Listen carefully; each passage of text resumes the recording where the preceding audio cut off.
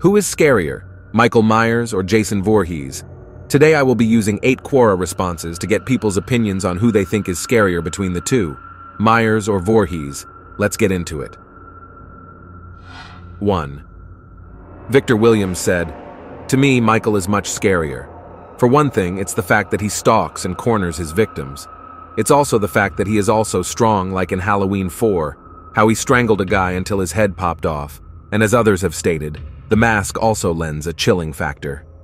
Jason, while stronger and undead, does not really give me the chills.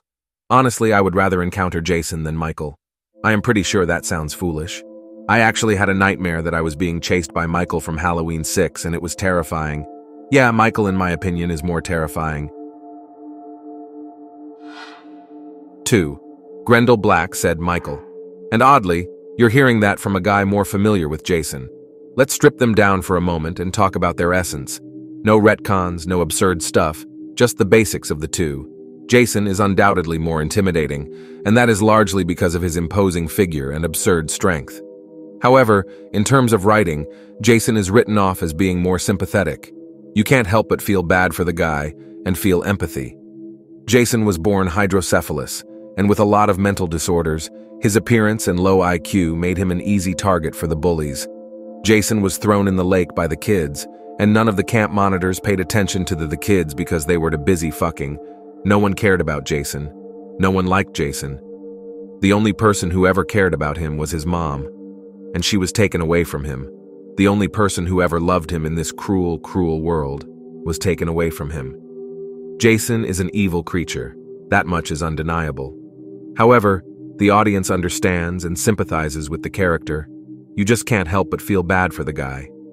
Call me crazy, but I'd hug Jason if I could. Jason is a creature moved by vengeance. Vengeance against those horny teenagers who remind him of the day he drowned. Vengeance against those who bullied him and his mom. Vengeance against the world that labeled him a monster even before he turned into one. Jason is evil, but less about nature, more about nurture. Michael is the reverse. Michael's essence is that he has no essence. Michael's essence is a pure, inexplicable evil that no one comprehends. Probably not even Michael himself. No one can explain what drove Michael to kill his elder sister. He just did it and went catatonic. No one can explain why he doesn't speak. He just doesn't, and he feels no need of doing it. No one can explain why Michael kills. He just kills. I've seen questions and answers and articles labeling Michael a sociopath and a psychopath, or a traumatized and sexually repressed man-child. None of those things are what Michael is. I feel like it's wrong to label Michael. Michael is only one thing. Michael, he is what he is. It's why I love Loomis's quote so much. I met him 15 years ago. I was told there was nothing left. No reason, no conscience, no understanding, and even the most rudimentary sense of life or death, of good or evil, right or wrong. I met this 6-year-old child with this blank, pale, emotionless face and the blackest eyes, the devil's eyes. I spent 8 years trying to reach him, and then another 7 trying to keep him locked up because I realized that what was living behind that boy's eyes was purely and simply evil. Loomis is the one who knows Michael the most, and as part of his job, he is responsible for understanding things related to the human psyche and mental illnesses. And yet, despite being a very experienced psychiatrist who has probably seen a lot of stuff, he doesn't try to give Michael any label. To him, Michael is just pure and simple evil. When a psychiatrist, a rational man, uses what is labeled speculation and dumb in order to describe his patient, when a rational man doesn't know how to rationalize what he sees, that's when things start to get scary, because we're dealing with an unknown gray area. What if one day, the intangible darkness decided to become tangible, corporeal? If the darkness decided to one day be corporeal, if evil decided to come to Earth as a human, it would have one very simple name: Michael Myers. I hate talking about people's answers because I feel it's wrong somehow. However, a specific answer to this same question caught my attention. This paragraph specifically. Grendel responds to someone else's answer. Personally, I think Jason is scarier. Michael is scary, no doubt, but with the coveralls and the blank face mask, he still looks human. Jason? much more ragged, especially the undead zombie-type Jason, larger weapons, machete over kitchen knife, and the more alien type of mask. It's scarier to see a more inhuman face than a more humanoid one, I think. Of course, being an opinion, it is entirely subjective and he's entitled to his opinion. Still though, I just can't help but love the irony. Okay, but what is the irony? The irony is that Michael looking more human than Jason is precisely what makes him scarier. Liking or not, Jason is an honest murderer. You can see that he came to bust some skulls just by looking at him. He's this hugely strong dude with a machete, weird head and eyes. If it isn't a murderer, it's The Rock after taking a lot of steroids and cocaine. Michael is more human-like, but what makes him scarier is not how impressive he looks, but what his looks makes you feel. It's something more subtle. It's why he's called the Shape in the first place, because he's human in shape only. He looks like a very pale dude from afar, but when you look at that inexpressive mask and that odd stare, you can feel the chills down your spine. It almost feels like one of those creepypasta images or some kind of urban legend. That image is not from a movie, by the way, just saying in case you live in Rockford. Michael looks human, but his looks are misleading since he doesn't feel human. This makes it feel initial, that he's not that big of a threat. And then, his human looks start feeling anthropomorphic, even though Michael is a human. He's an anthropomorphic human, so to speak. A human that doesn't quite feel like a human. Jason is scary because you know what he's capable of and understands his motives. Michael is scarier because you don't know what he's capable of and can't understand his motives. Jason feels like a monster from a blockbuster movie, a classic thing like Jaws. The shark's reasons are simple and comprehensible. It's a huge shark and it has to eat. We know sharks, we like sharks, and we see them every day on Discovery Channel. Michael Myers feels as unnerving as the alien. It has 2 arms, it has 1 head, it has 2 legs, so it has humanoid features.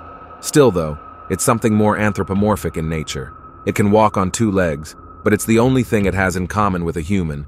Everything else is an unknown gray area. Jason Voorhees feels like a killer closer to Buffalo Bill in terms of writing. Michael is something more comparable to Hannibal Lecter. Not in intelligence, but in vibe. The unnerving vibe that hits you in the right spot.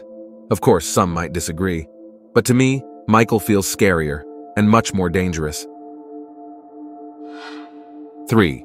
Basil Sunny said, Michael is much scarier.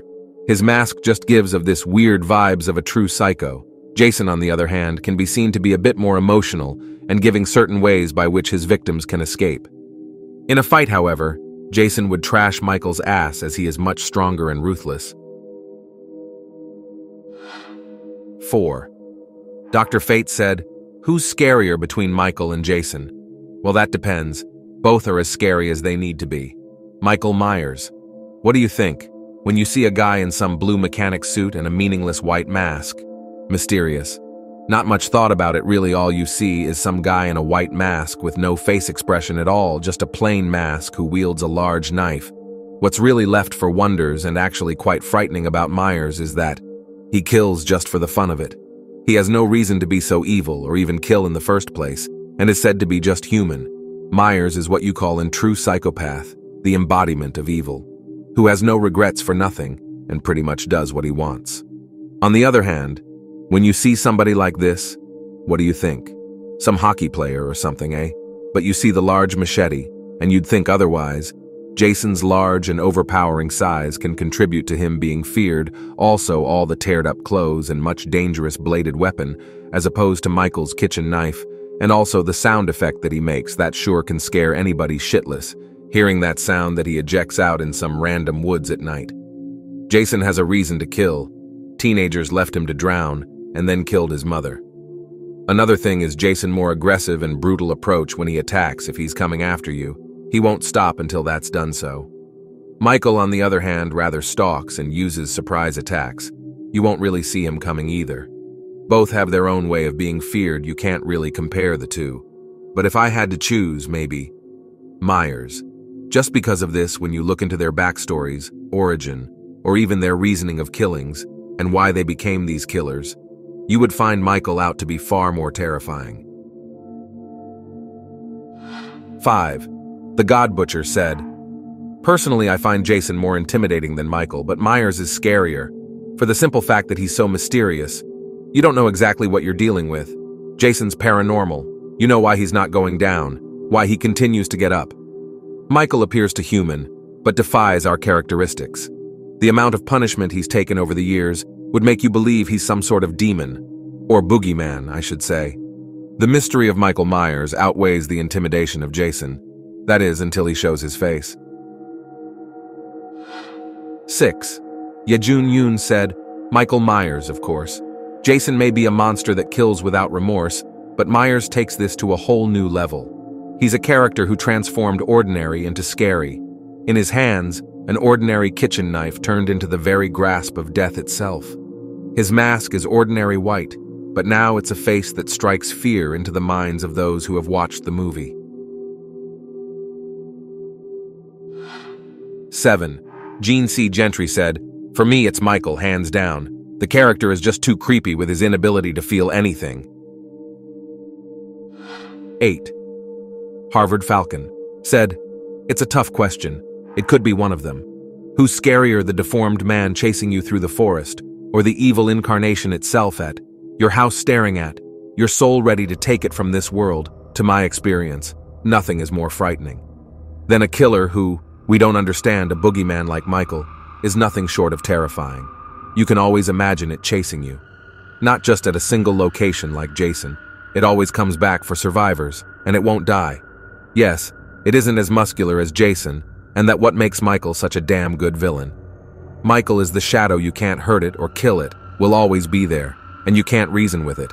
It just follows you wherever you go, and it can kill you with no emotions.